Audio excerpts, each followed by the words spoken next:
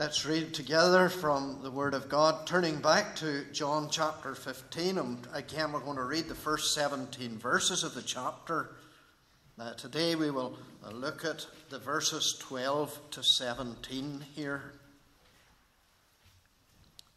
And remember, Jesus and the disciples have left the upper room and they are making their way to the Garden of Gethsemane. As they walk along, Jesus is talking to his disciples and teaching them.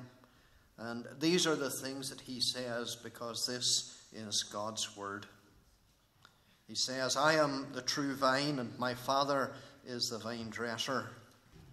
Every branch in me that does not bear fruit, he takes away.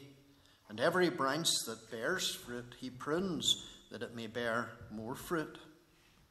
You are already clean because of the word which I have spoken to you. Abide in me, and I in you, as the branch cannot bear fruit of itself, unless it abides in the vine, neither can you unless you abide in me.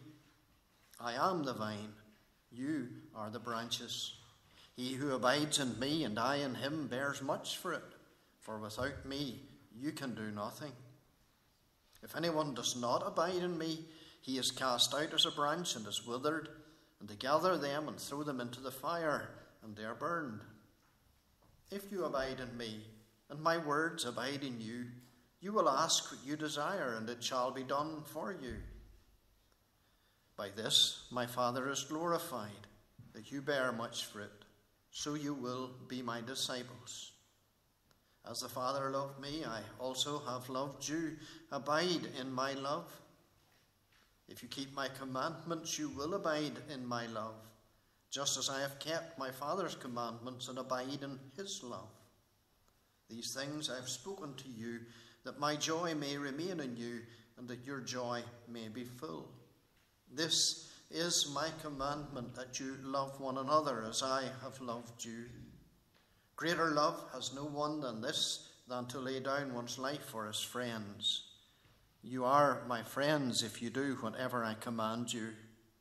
No longer do I call you servants, for a servant does not know what his master is doing, but I have called you friends, for all things that I heard from my Father I have made known to you. You did not choose me, but I chose you and appointed you that you should go and bear fruit, and that your fruit should remain, that whatever you ask the Father in my name he may give you. These things I command you, that you love one another." Amen. May God again add his blessing to this reading from his holy word.